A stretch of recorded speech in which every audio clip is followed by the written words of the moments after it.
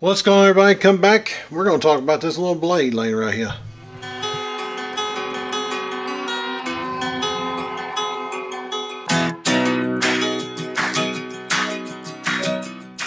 What's going on, my outdoor crew? How are you doing? Man, November is screaming on through. Won't be long, the big turkey will be laid out on the table for us. And after that cometh the fat man, and then the new year starts over. Can you believe we're only like a month and a half away from a new year? It has flown by fast, I'm going to tell you. So, what I want to talk to you about is a knife I picked up at Blade Show. I've been carrying it off and on since I got the thing at Blade Show, and if we can look, she's got some dents and dings and scrapes and scratches and stuff. I just cleaned the blade up for you a little bit. Had some box glue residue, you know how that goes. I mean, I'd be willing to bet 50% of our, 50 or 60% of our people that have pocket knives, they carry them every day to work and use them while they're at work. I do, and then they use it for other things. So, this particular blade is the CRKT Caligo, and this one is the Blade HQ exclusive D2 steel. Normally it comes with the 8 CRV 13 MOV or something like that. I don't have any notes. Winging it. But it has aluminum body. It's all black and anodized. Oh wow. Black oxide. That's it. Black oxide finish on it.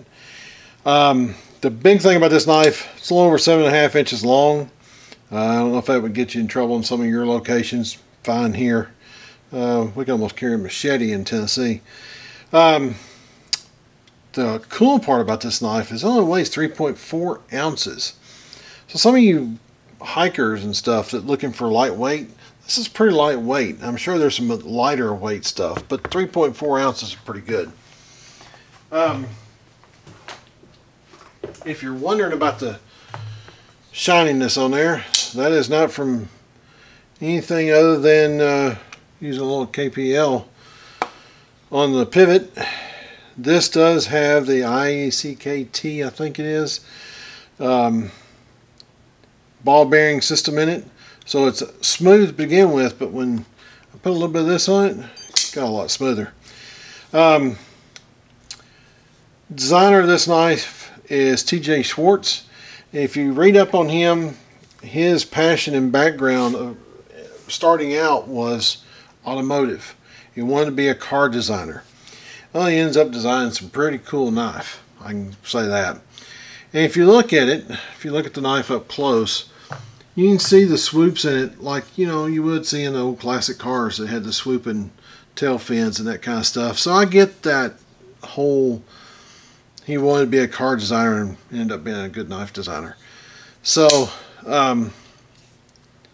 you know, that wasn't my decision on buying it.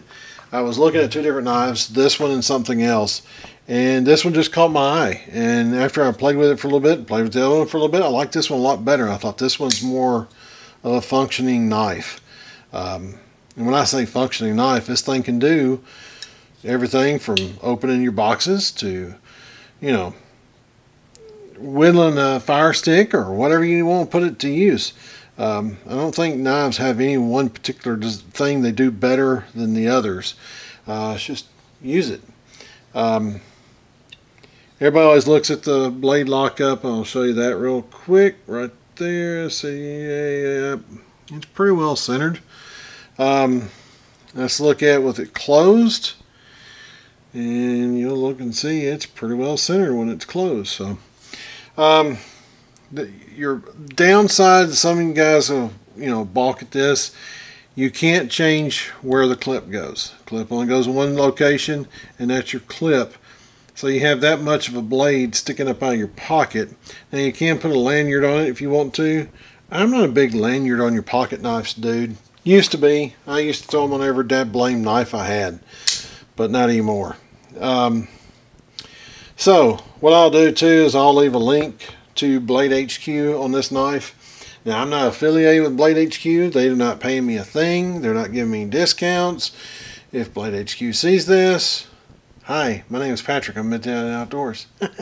Anyway, so I'll let you go check it out. It's the D2, or if you decide you'd rather have the MR or the 8 CRV MOV 1813, whatever it is.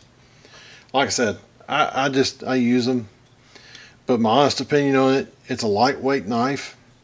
It's not beating you up carrying it every day, and it works. The pivot system on it, it is a flipper. You'll see the finger grab right here to flip it open, and it flips open right nice. I have no problems with this knife. I mean, I love carrying this knife. So anyway, that's it. That's my initial impressions on the knife, and been carrying it for a while. Like I said, it's got some dents and dings. It's been carried, it's been dropped, it's been it's a working knife. So with all that said, don't forget to check out all my links down below. Also, don't forget to subscribe, share, and like this video, and leave comments. Now, I'm not a knife guy. I'm not a guy that knows all the stuff. But what I will give you is my personal opinion of the knife. Yeah, I wish they had made it where you could change the clip around, but actually, the pocket I carry that in, that's perfect. So when I whip it out, I can flip it out. So, alright, I've said enough. If you want one, go get one. I think they're a pretty knife. I think it's a nice knife. It's CRKT. You know, it is what it is. So with all that said, be prepared.